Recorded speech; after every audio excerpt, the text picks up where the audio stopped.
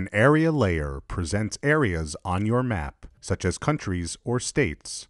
With polygon geometry loaded into a field, it can present any custom area. With an area layer, each dimension value corresponds to a presented area.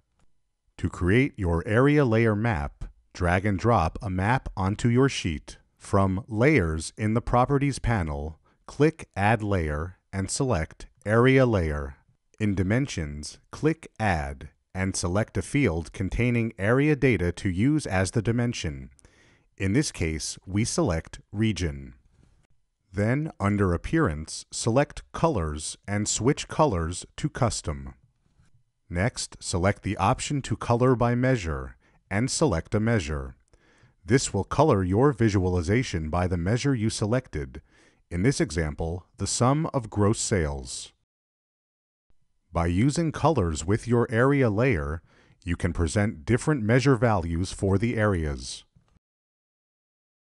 And that concludes this video. Thanks for watching.